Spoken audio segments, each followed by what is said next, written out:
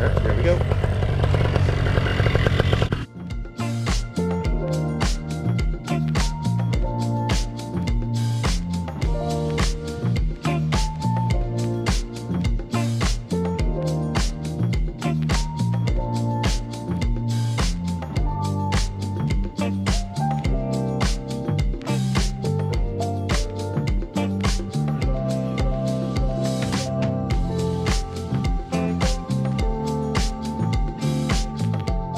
Well, boy, do I have a story to tell you guys. So I need to kind of run through the entire reason for this trip. That went in this trip to Wisconsin. Went to Whitewater to catch a drum corps competition. My son's heavily involved in percussion and marching band. We also are visiting some friends here in Mequon, Wisconsin. And there is the lovely campus of Concordia University, Wisconsin, stretched out before you there. My friends Michael and Heidi and their kids, Ephraim and Elizabeth and Amelia, are with my family, and they're over there hanging out. And I wanted to launch from here, so I joined a Wisconsin paramotoring group to ask for good places to launch around here. And one guy who hit me up, his name was Carlo, and he was giving me some advice. I told him that if he's out flying, to look for my blue and gold wing. And as I go up, look, I see him coming by, and he was blowing some smoke, and we waved at one another, and it was awesome. So a little bit of PPG community there.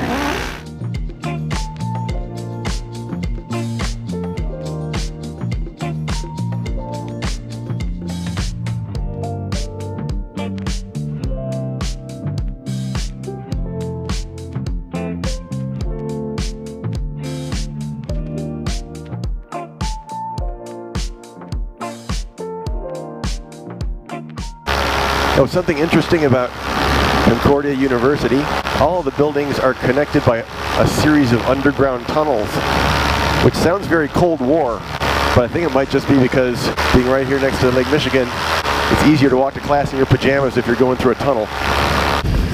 If anyone happens to watch this, who attends the beautiful Concordia, Wisconsin, comment on your favorite class, the best prof.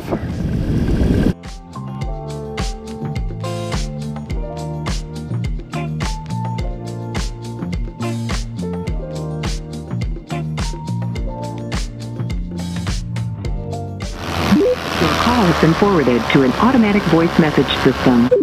No one's answering me. I'm trying to call my family, and they're having none of it. Ah, there's the bridge they're making.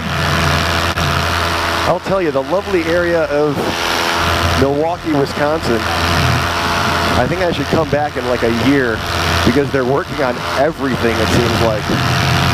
Lots of detours, lots of orange barrels. Golf course here, looking dramatic in the setting sun. So this is just really stunning. I can't say or think this enough. Living down in St. Louis, there's a really nice big body of water, but it's really long and thin, called the Mississippi River. And it is beautiful, but this is really cool. And straight that way, if you go probably, I'm going to guess 75 miles, you'll end up over on the west coast of Michigan. This is a really good look at erosion, all those trees, and then as you come over towards the bluff, they're in different stages of collapse, and some of them collapsed all the way down there, some have drifted off and got pushed back, and now they create the shore.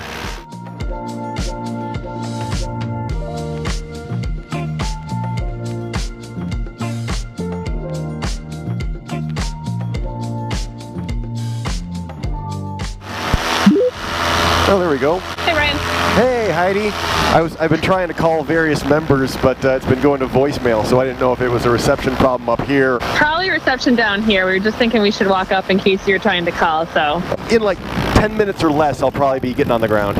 Okay, great. We'll walk up, and you should be able to call Liz in another 5 minutes once we walk up too if you need to. Okay, sounds good. I'll see you guys in a little bit.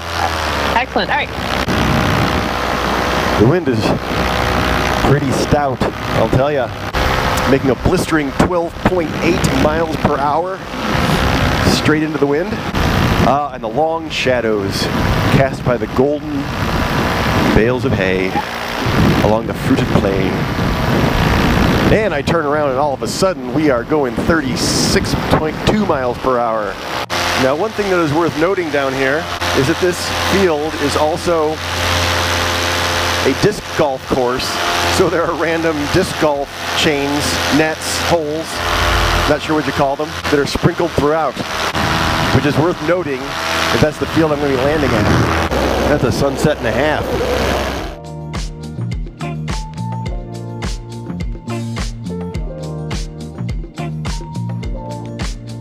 All right, that was a good flight. Now it's time to come on in. Okay, maybe one of the only times I'm going to have to say this. The main thing to look out for is not power lines. The main thing to look out for is disc golf nets.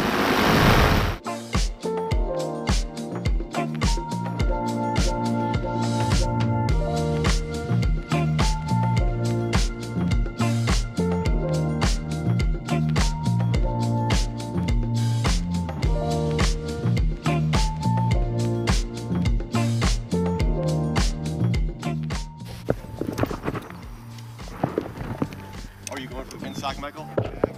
You want me to turn off your camera? What's that? You want me to turn off the camera? Oh yeah, that's great. You can turn off the camera.